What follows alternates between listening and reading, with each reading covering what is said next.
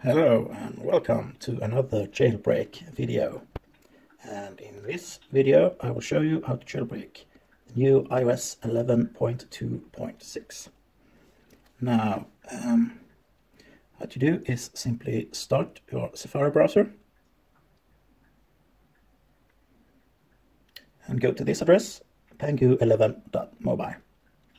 And here they will tell you how it works. They will tell you that you can't install cydia on a device that has not been jailbroken, but you can of course install apps that Apple has approved.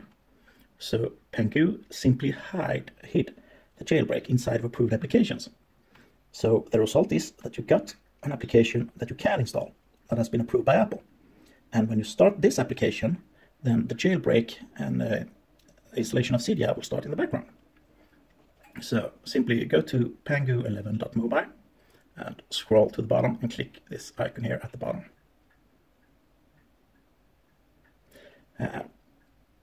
Now, when you click this link here, you should be taken directly to a jailbreak injected app.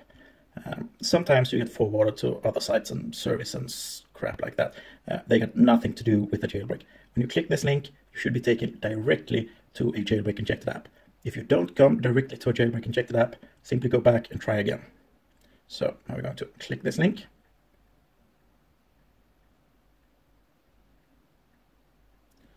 And nope, got some other crap that we don't want, so we try it again. Nope, same crap, so we try it again. And more crap. Let's just start over. I don't know why it's annoying like that. Usually it takes you to a jailbreak injected app right away. Sorry about that. Sometimes you need to try a few times for some stupid reason. Oh, come on. There we go. Quite annoying. Now, this is an Apple-approved app that has been injected with code for the jailbreak and cydia. So, when you have downloaded this app, you're simply going to start it up. And when you start this app, the jailbreak and installation of cydia will start in the background. So you need to download the app, start it up, and keep it running for about 30 seconds or so. So the jailbreak has time to do its stuff. Do its thing. Usually you are taken to a jailbreak injected app right away. You click that link earlier. But for some reason it forwards you to some other crap from time to time. Like I said, if you're not taken directly to a jailbreak injected app, then simply go back and try again. And now these jailbreak injected apps sometimes gets patched, which means that they no longer work, unfortunately. So if you download a jailbreak injected app and you start it up and keep it running for about 30 seconds and then reboot your phone or iPad and the jailbreak didn't work, then it means that that app has been patched and you need to try another app. But all of the apps are of course 100% free.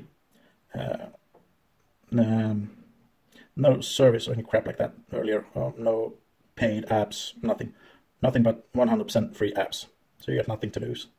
And usually these apps also work right away on first try. But like I said, sometimes they do get patched, and then you simply need to try another app. So it's a bit of a hassle, but it's well worth it in the end. And it should be done very soon now.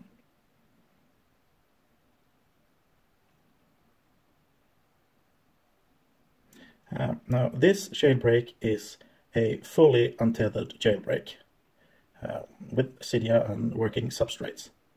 And that it is fully untethered means that if your phone runs out of battery or if you restart your device or so, then the jailbreak will be there fully functional and cydia will also function fully. So you unlike the semi-tethered and such, with those you have to re-jailbreak every time you start your device. You don't have to do this because this is a fully untethered jailbreak. So you can restart your device anytime you want. And if the phone runs out of battery, then simply charge your phone and start it up, and everything will be working right out of the box. Now we're going to keep this app running for about 30 seconds. Right now, the jailbreak is working in the background. And after 30 seconds or so have passed, we're going to restart our devices, and hopefully the jailbreak will finish and cydia will be installed. I think that should do it. Now we just hold the power button down and slide power off. And this jailbreak works with any iOS 11.2.6 device, and any version of iOS 11.